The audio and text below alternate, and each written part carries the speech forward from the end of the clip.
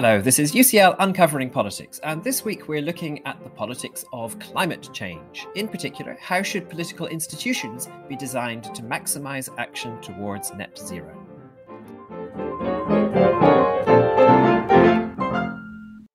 Hello, my name is Alan Rinnick, and welcome to UCL Uncovering Politics, the podcast of the School of Public Policy and Department of Political Science at University College London.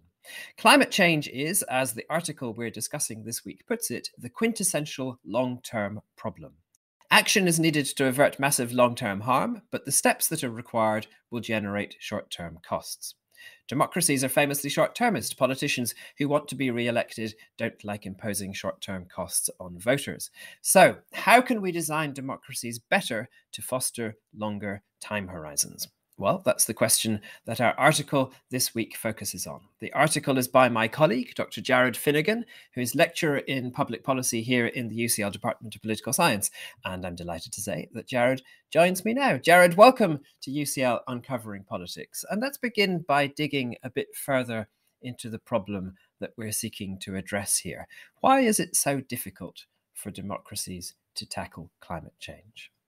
Well, first off, thanks, Alan, for having me on the podcast. So I would first start by saying that it's difficult for all political systems to address climate change. I mean, we see that around the world, countries, regardless of whether they're democratic or quasi-democratic or non-democratic, have trouble addressing climate change.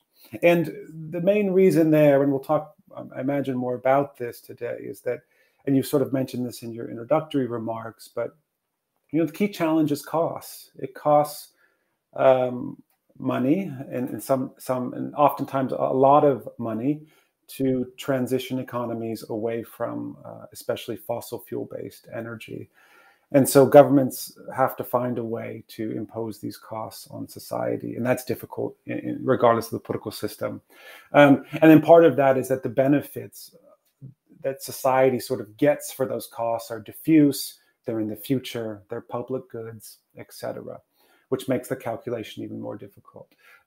Democracies are arguably have an even tougher time, and again, you sort of alluded to this in your introductory remarks. I mean, imposing costs in democracies is difficult because consumers of goods are also voters. And so politicians can face voter backlash if they increase the price of goods, especially goods that are widely consumed, like energy, petrol, electricity, et cetera, natural gas. And there can also be business backlash. And so you imagine you try to incentivize or coerce business to change its ways. And business is very powerful and can mobilize, can launch PR campaigns, all types of campaigns to try to influence the political debate, and also, depose the government, and sometimes to try to get the government kicked out of office. So that's one piece of the puzzle. Also, it tends to be a low salience issue, unfortunately. There are many things on the political agenda at any one time. Long-term problems like climate change, sort of slow burn issues, often don't rise to the top. Sometimes they do. We're in a period now where climate is quite salient, but that wasn't always the case. And then there are sort of additional issues like time inconsistency, where governments elected today might say they want to do something about the problem, but when the next government comes to power in 5 years or 10 years, they decide they're actually not that worried about climate change, or something else has become more important from their perspective. And so you get things like policy reversal, where they change the policy or just totally reverse it. Great, thank you. That's a really clear starting point. So in the article, you look at whether we can design democracies better in order to overcome this challenge. And I guess I want to start off by understanding what are the beginning hunches that you began with in doing this research, in thinking about how it might be possible to do democracies better? So this paper is actually part of my PhD. It was one of the papers of my PhD. So I've been working on these ideas for quite a long time. So if I can remember all the way back to when I first started, I guess the starting point was just the variation we observed across what I call the high-income democracies. Other people call them the advanced industrialized countries. But it's basically the kind of 21 original sort of OECD members, but countries that are democratic and also high income. And what we see is actually a lot of variation across this set of countries. And a lot of the literature on climate politics up until recently would talk about all the ways or discuss all the ways that, all the things that make climate difficult for governments to address. But actually, when we looked at what governments were doing, it was a bit more complicated. There were some governments doing a lot and other governments doing very little. And indeed, even in countries like the US, which is a case I know well, there were efforts by successive US governments starting in the early 90s to really try to address climate change. The problem was that they were running into roadblocks. And in some contexts, politicians were able to overcome these roadblocks. And in other countries like the US, again, the roadblocks are still there. I mean, in the US, there's basically still no real federal climate policy. So the question there is why? Why is that the case? Why do we see this variation? Classic social science question. And so I want to build some theory from the ground up. And so what I first try to do in the article is reconceptualize what the problem of climate change means for governments. And the short story there is that it means imposing short-term costs on society for benefits that mainly arrive in the long term. And this is difficult, for the reasons we've talked about. Oftentimes, if you're going to increase taxes, for example, on voters, they want something in return relatively quickly, or they want to at least see that their money is being used to provide some sort of public good or social service, or indeed the idea is that would make the politics easier. And you don't necessarily get that with climate. Indeed, I mean, governments that successfully address climate change will basically see no change from the status quo of today. I mean, if we're really successful in addressing the problem, nothing will change. And so people and businesses pay a lot of money and then nothing changes. And again, that makes the politics more difficult. And so the idea was then to think about the necessary conditions. So what might be, or the sort of key enabling conditions in democracies that enable or allow or facilitate governments to address long-term challenges. And again, climate is just one of these. I mean, there are many different types of long-term challenges. I focus on climate, but there are others working on things like infrastructure investment or other kinds of sort of long-term challenges. The idea I had, but this was informed by work by others that have been working in this field, like Alan Jacobs in particular. But the idea I had was that things like electoral safety are crucial for governments to address long-term challenges like climate change, but also the capacity of governments to overcome and diffuse business opposition. So I thought, okay, these are sort of two important conditions, theoretically, for governments to be able to address a problem like climate change. And then I'm interested in institutions more broadly. So I started thinking about the way that institutions might be able to structure these conditions. And in the case of electoral safety, that basically means, can governments withstand some backlash from voters? I mean, do they have enough kind of electoral room to maneuver that if they do something that perhaps is unpopular in the short term, can they withstand that? And there's a lot of existing research and literature on the way that electoral rules shape or may have an effect on electoral safety. And one of the key mechanisms is that basically under proportional representation, or PR, governments face lower levels of electoral competition, which means that for a small change in their vote share after an election, it's less likely that they'll be removed from office. And that's a really important piece, right? And so that we can think about that as sort of providing kind of an additional layer of insulation for politicians elected under PR, that politicians elected in two-party, first-past-the-post systems, or mainly two-party systems, like the UK, for example, but also Canada, Australia, the US, New Zealand. Well, New Zealand's actually changed its rules, but many of the other English-speaking democracies. And so that's the first piece, is the way that electoral rules can mediate or moderate the level of electoral safety that politicians enjoy. And then on the second piece about the conditions that enable governments to diffuse business opposition, one key set of institutions that I'm interested in, and I think have actually a really important role to play when it comes to climate politics, are the institutions that shape interest group intermediation or the state-business relationship, or the way in which there's bargaining and interaction and negotiation between government and industry. And in some countries, you have very close relationships between what are called peak associations for business, or large employer associations for business, and the government, as well as large encompassing labor unions in the government. And what happens is what's called tripartite bargaining, where you have governments in constant negotiation, again, with business and with labor about the direction of economic policy. And those countries are called corporatist countries, and we mainly find those in Northern Europe. And then in some countries, you have arm's length relationships between business and the state. And so you don't have, business doesn't have privileged access, business isn't highly organized. And so you have, oftentimes, it's much more likely to see sort of one-off bargaining by a firm or a collection of firms for sort of, small changes in the law, or kind of quid pro quo types of deals, like especially you see in the US. And that's a very different interest group environment. And that we call that pluralism, interest group pluralism in political science. That's a very different environment, institutional environment than corporatism.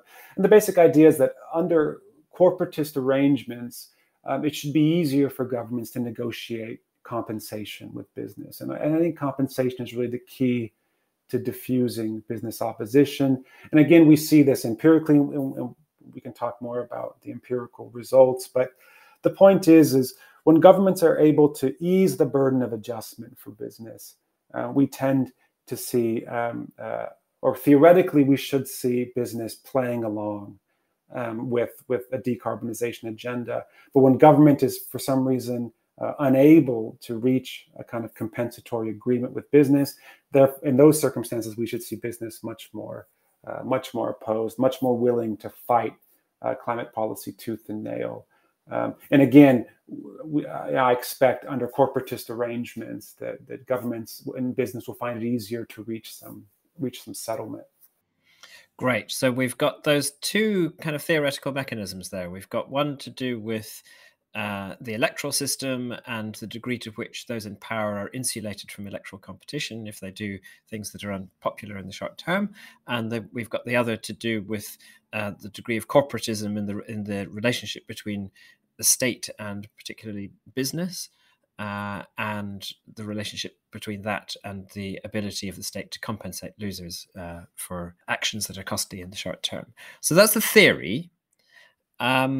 And you seek to test out that theory against some empirical evidence. So we always like a little bit of discussion of methodology on this podcast. Always a good thing. How have you sought to go about testing the theory against evidence? The first step is to I'm interested in cross-national variation. So again, explaining or answering questions like, why does Denmark lead when it comes to climate and countries like the US lag so far behind? And so those questions are quite difficult to answer for a number of reasons. One is that, especially when you're interested in the role of institutions, there are methodological issues like omitted variable bias, where the institution you're interested in is correlated with a number of other factors that are sort of occurring at the country level. So it's hard to tease out the role of institutions. And we could talk more about that if you're interested, Alan. But what I do initially, the first step is to collect a valid measure of what I conceptualize as climate policy investment. And so this is a measure of the extent to which governments are imposing costs on society today to generate long-term climate stability. And so I think about these as investments, and I actually think this is the way that we should start talking about climate policy is as investment. So if you think about a carbon tax increases the price of some goods and services today, but you can think about that price increase as an investment for future climate stability. So the data I collect on climate policy investment or climate policy stringency is data from Altheimer and Hill, two environmental economists that have developed a data set at the sector level which measures the cost that government policies impose on business and on household sectors, so on consumer sectors. I look at 18 high-income democracies. That's what the data set covers between 1995 and 2009. So that's the outcome I'm interested in. That's the dependent variable. And then I collect data on the two institutions that I'm interested in. So one is measuring electoral rules, and I do that using an index of electoral disproportionality, which is quite a common measure of electoral rules. And then for measuring corporatism, I measure one piece of corporatism. Corporatism is an umbrella term. It oftentimes covers a number of different concepts or sort of factors or variables. But I take one piece of it, which is called concertation.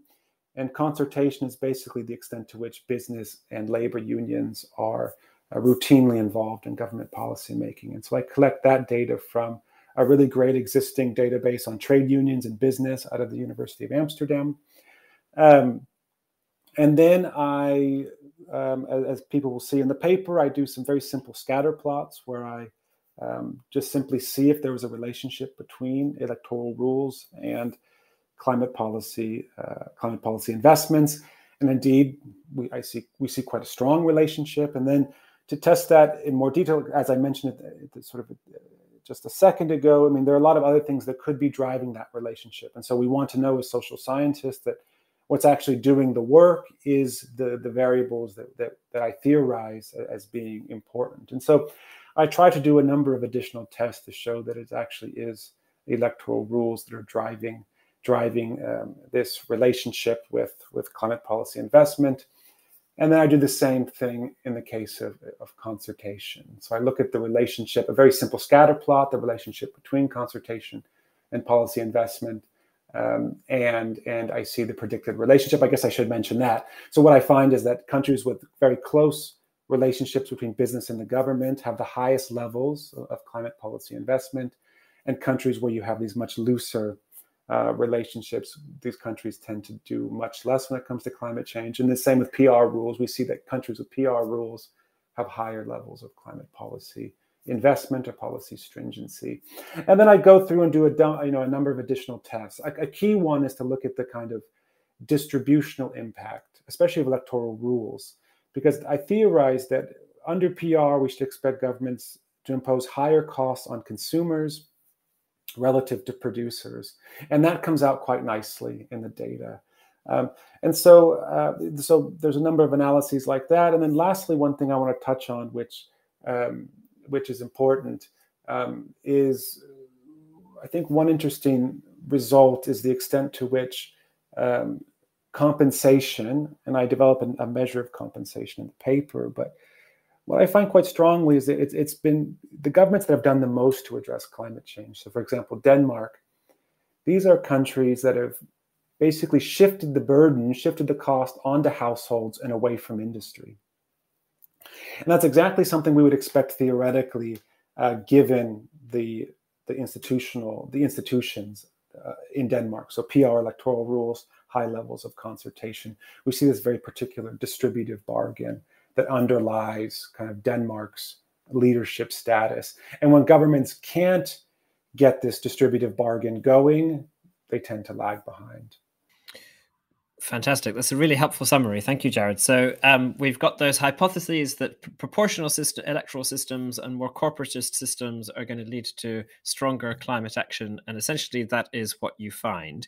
And you were talking there about the fact that you don't just look at those overall correlations, but you also try to get into some of the underlying causal mechanisms that are operating here and demonstrate that the mechanisms that you hypothesized are the ones that are really working. And I guess that's really important for us here, because so essentially when you're talking about these various different systems, as you kind of hinted at, we're talking about quite different kinds of democracy, if you like. And sometimes we refer to these types of democracy as majoritarian democracies on the one hand, with first past the post electoral systems and a tendency towards single party governments and power quite concentrated in the hands of the winners from an election.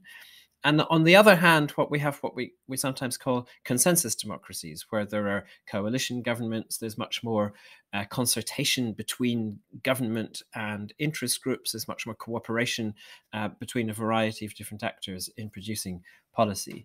And so, if I understand it correctly, what you find is that the latter countries, the more consensus-based countries, are better at introducing measures to tackle climate change than are the majoritarian countries.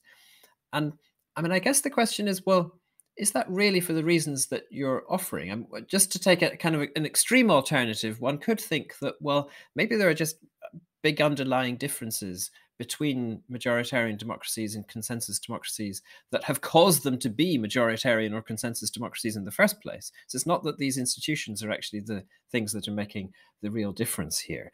So can we be really confident that that it's those institutional differences that are driving the different outcomes?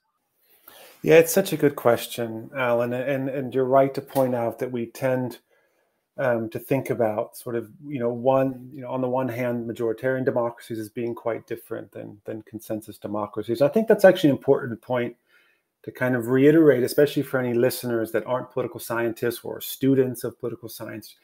Democracies vary quite a bit institutionally. I mean, you can have democracies that are equally democratic when it comes to measures of democracy, but actually the way the way the democracy sort of operates institutionally is quite different. And there are, again, these two kind of ideal types, majoritarian and consensus. To try to answer your question, directly, what I try to do in the paper, I'll give kind of two sets of answers. One is kind of nitty gritty with the data, and then I'll try to be a bit more conceptual and theoretical. So in terms of the data, I try to run a battery of tests to show that it is these mechanisms that are driving the relationship. And so in the case of electoral rules, you're absolutely right. We might say that, well, countries that have proportional representation are sort of different in some way. So for example, a country like Sweden, which has had proportional representation since the early part of the 20th century, we might say, that it's somehow Sweden is very different than a country like the UK, which has had majoritarian rules since the early 20th century, actually in the case of the UK, since the 19th century. So how do we know that it's these mechanisms of electoral safety that are driving the results? And so one thing I do is I collect additional measures of these two mechanisms. So one is electoral competition, and the idea is that when governments face less competitive elections, they're more likely to be able to think past the next election because they have higher levels of electoral safety. So they should be more likely to address long-term challenges. So I collect data on that. And I also collect data on something you mentioned, which is single-party governments. And the idea is that with the single-party government, they're going to be more risk-averse to imposing costs on voters because voters can easily identify them and sanction them. And so what we see, first of all, I see, okay, well, under PR, do we see elections, are elections less competitive? Yes, I find that. Then I ask, well, under PR, do we find there are more multi-party governments, more coalitional governments than single-party ones? And yes, I find that. And then I say, okay, now electoral competition should be associated with climate policy investment, and so should single-party governments.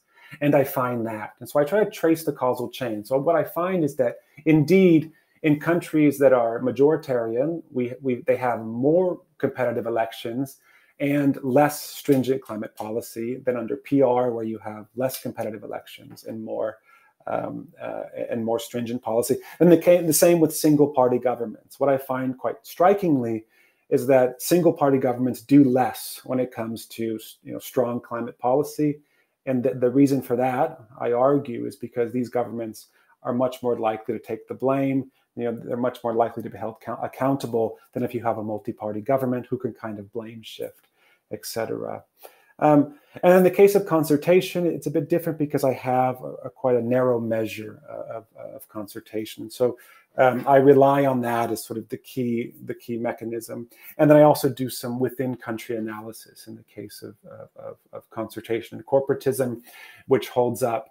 But to think more broadly for a second, it's a real challenge when you study institutions, which is something I'm interested in. And I think institutions really matter when it comes to politics. And they're often an understudied thing these days, especially because it's very hard to identify their effects because they don't change very often. So there are a number of ways that, in some of my more recent work that I'm trying to get at this question methodologically. For example, using different exogenous shocks and to see if they affect different countries differently depending on their institutions. So that's as in sudden things that emerge from outside the system, sudden changes that kind of disrupt what's happening, and so you can look at how the system responds to those events. That's exactly right. Yeah. So, for example, I'm working on a project now looking at the way that the 1970s, the oil price shocks of the 1970s, sort of filtered through domestic institutions and how then that shaped different policy outcomes. But I think at the end of the day, your critique or the kind of viewpoint you're laying out is valid. So how do we know that it is institutions like electoral rules that are driving this and not some other confounding variable, some other variable that we can't measure that's driving it? And I think, again, all we can try to do, and it's a very serious question that someone, that all of us that work on institutions need to take very seriously. But I think the best we can do is a battery of different tests and try to be quite creative in how we approach and test the effects of these institutions. Okay, that's really helpful. Thank you. And I guess one other crucial question for policymakers, I guess, is not just about the direction of the effect and whether there is an effect, but also how big the effect is. So, should climate activists really care that they must get a proportional electoral system and the most proportional electoral system available, because that's something that will really make a big difference to outcomes? Or are there potentially other factors that are more important? And just how important are the points that you find in your article relative to potential other determinants of the extent of climate action taken by governments? I'm not wholeheartedly proposing that if a country was to suddenly change its electoral rules, that would somehow have a quite quick and dramatic effect on climate policy. I don't think that would be the case for a number of reasons. One, and that perhaps the most important one, is that it takes time for politicians to adjust to the new incentives under a different institutional environment. They have to learn that they can get away with imposing more costs on voters, right? And that takes time, and so you wouldn't see this immediate effect. One project I hope to do is look at the case of New Zealand. And so New Zealand switches from a very first past the post, kind of very strictly Westminster model in 94, 96. I forget exactly. You probably know, Alan, but I forget exactly the first election under the new system was in 96. Yeah, 96. Thank you. And so I'd like to see. This is kind of one thing on my. I'd eventually get to this, but we should expect over the decades. Now there's been 25 plus years under the new rules. We should start to see changes in prices, basically. And I mean, we would predict that prices that the governments would be able to impose higher costs on voters than under majoritarian rules. So my advice for climate activists wouldn't be to push to put sort of. I think electoral reform is important for other reasons. I think PR. There are a number of reasons why we might prefer PR to majoritarian rules for a number of reasons. I know, Alan, you work a lot on this. But for climate activists, I think a different approach, which I think might be more fruitful, is to think about the types of policies that governments could design that would fit with the institutional environment in the country. And so especially for us that are from the laggard countries, me being from the United States, I try to think about what kinds of policies would work given the institutional environment in the United States. And in terms of imposing costs on voters, that's going to be very difficult. But one thing that you might be able to do that might work is to get the benefits to flow back to voters quite quickly. And if you're doing a carbon tax, one way to do that is to provide a rebate to households quite quickly. So you impose a new tax on them, but then you provide some revenue. Part of the revenue from that tax is recycled back to households, and that's what Canada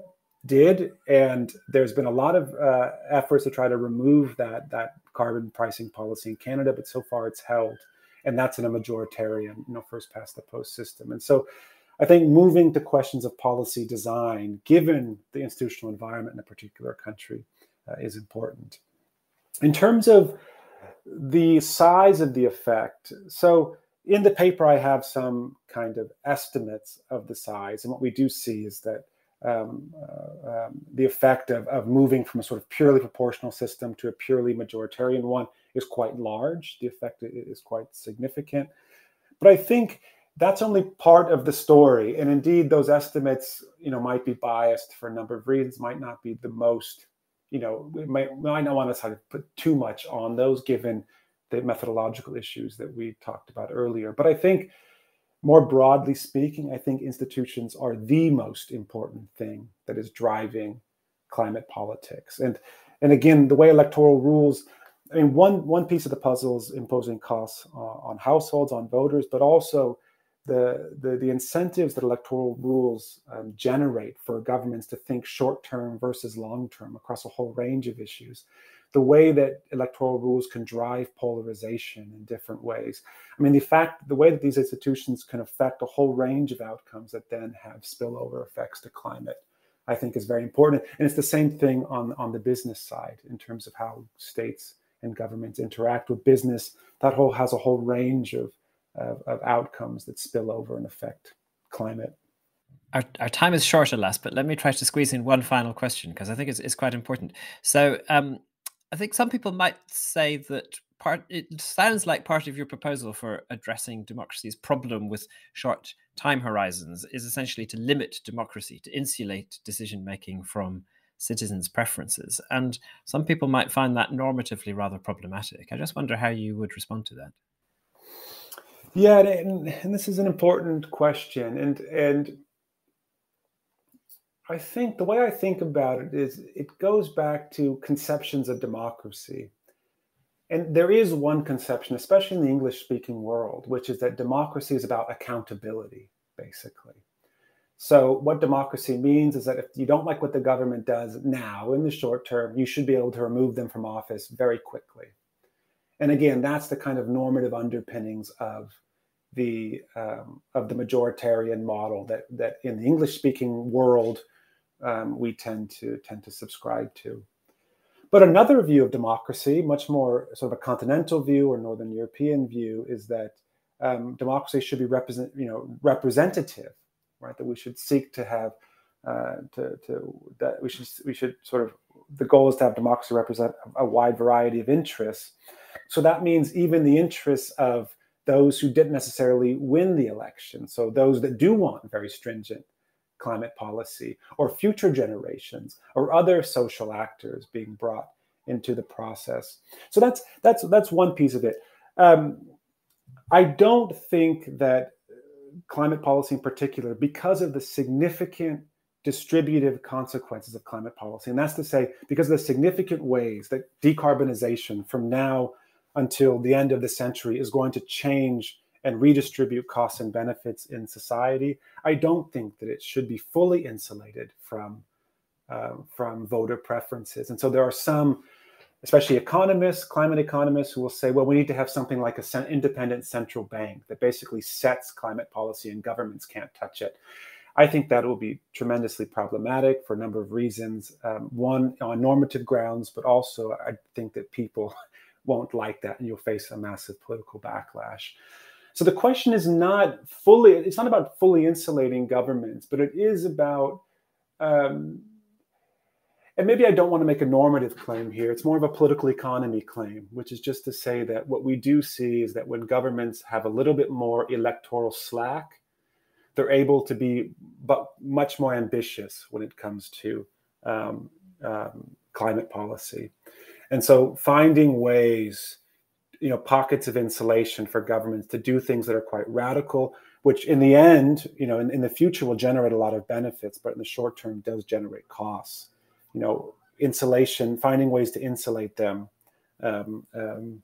is important. But again, we should always be mindful of the sort of normative consequences of that, or some other unforeseen negative consequences of that.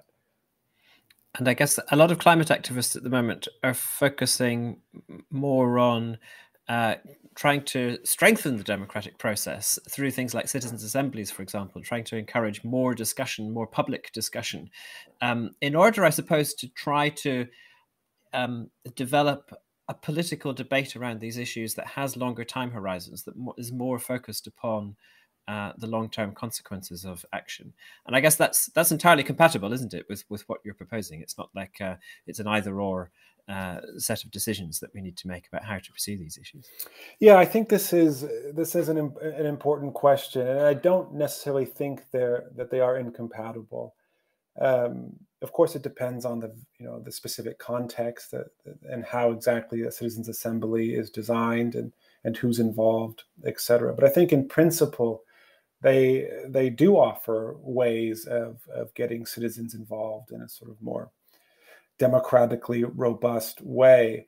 That said, the extent to which they can shape long-term thinking and sort of keeping governments on a long-term trajectory, I think is still remains to be seen. I mean, we might think from basic collective action theory that having many more voices and many more actors in the decision-making process will make it even more difficult to reach some sort of agreement.